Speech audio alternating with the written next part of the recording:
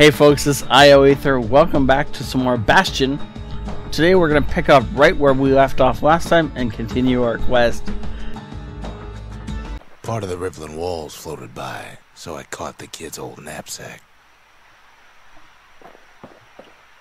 What? It's hard to sleep easy these days, what with everything that's happened.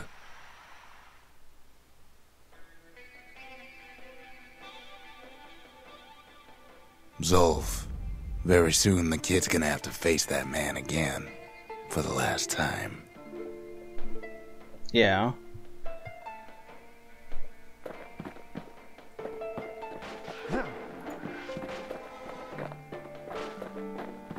So apparently I get to dream now.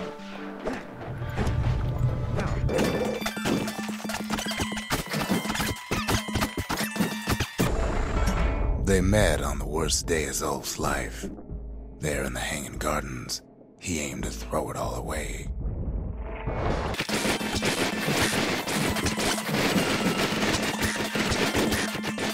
It wasn't the first time Zolf had nothing to lose. He was born to a simple Ura couple who didn't last long before plague took him.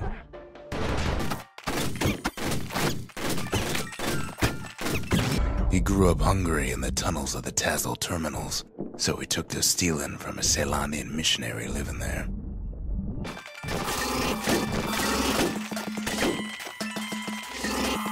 He once got sloppy with his thieving hands. The missionary caught him, but didn't rat him out. Instead, he offered to take him in.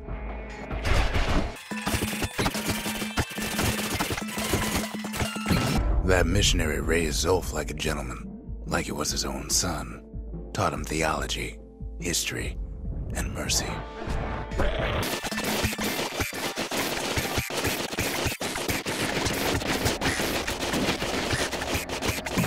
When the missionary passed away, Zolf promised to continue his work to bring about a lasting peace between the Ura and Ceylondia.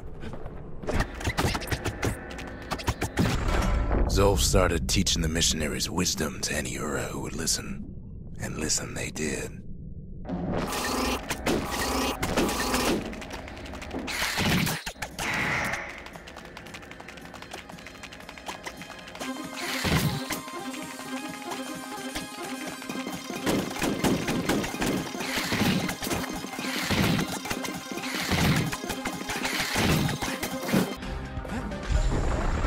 He advocated tolerance and argued that the Ura should atone for the war.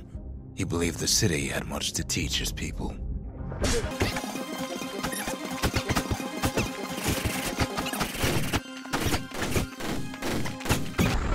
However, Zolf felt he could only do so much in the Tazzle terminals. He needed Ceylondia to know the Ura had changed.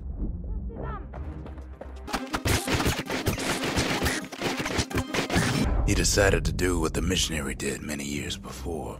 He left the city of his youth to brave a savage land.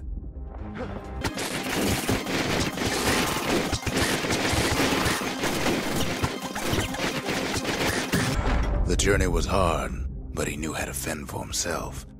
And then at last, Zolf saw the rippling walls on the horizon. He endeared himself to city folk straight away, and in turn he fell in love with the city and its people. One in particular.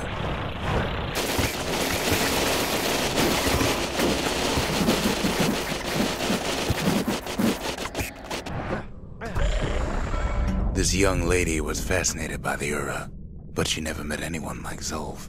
She told him she knew all the city's best-kept secrets.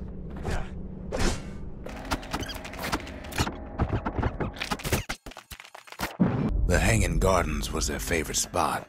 It was there that Zolf clasped her hands and proposed in proper Ceylondian style.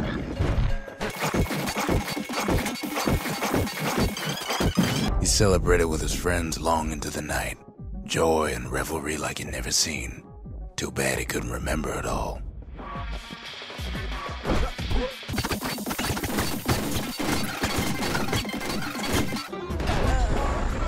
He woke up alone underground inside the Ura Ceylondian War Memorial, built like an Ura den.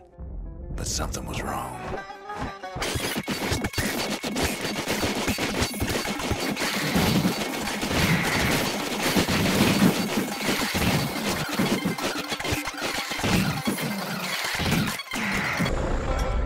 emerged from that hole in the ground into a waking nightmare.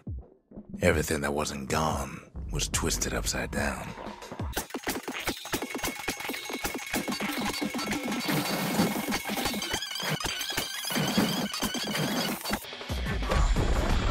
The world was frozen, air thick with ash. What few faces he saw on the street stared back at him with gray and vacant eyes.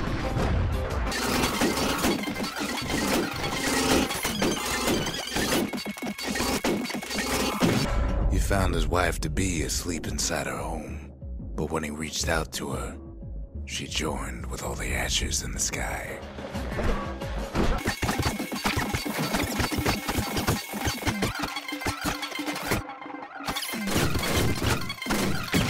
And so Zolf returned to where he proposed in the Hanging Gardens, and there he stood, as if the gods would answer him.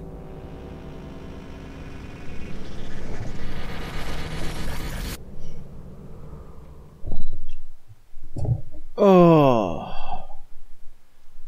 The kid's gonna be okay.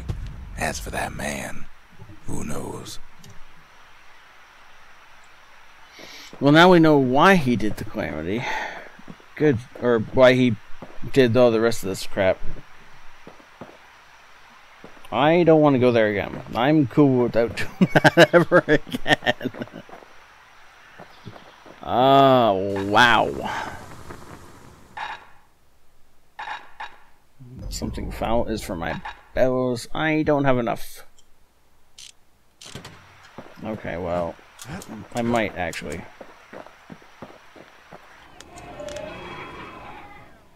Defeat a single foe with single extremely powerful shot from long range. The trigger is cool. The triggers, it is done. my brothers, bravest men I ever knew. Oh, he was a trigger. Well, that's cool. Large attack range. Cannot move and fire. Okay. Or move faster while attacking. Damage resistance while firing. Cripple enemy foes. Lasts longer. That thing wasn't always meant to be a weapon, but there's no denying it now. Oot. I have completed one. Oot. Okay.